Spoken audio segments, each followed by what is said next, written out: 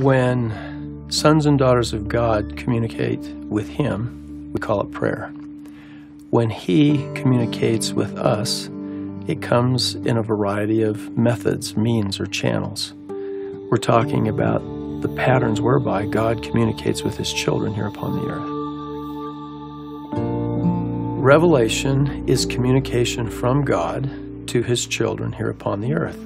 Sometimes those messages come quickly and rather dramatically.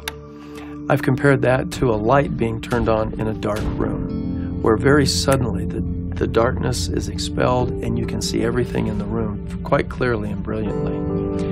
I would suggest that that pattern of receiving messages from God is more rare than common.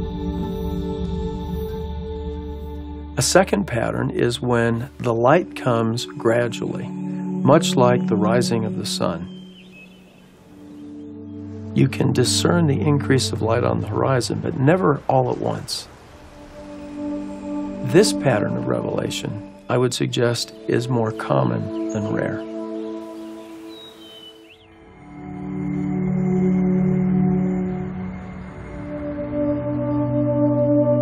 Sometimes, receiving inspiration is like a foggy day. There's enough light that you can tell it's not darkness anymore, it's not night. But it's not brilliantly illuminated. You can see just enough to take a few steps ahead into the cloudiness.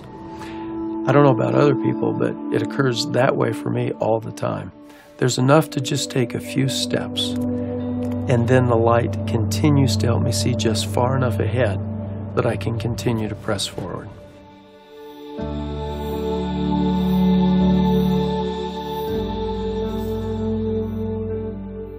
As we follow the teachings of Jesus Christ, He is the light. One of His names is the light.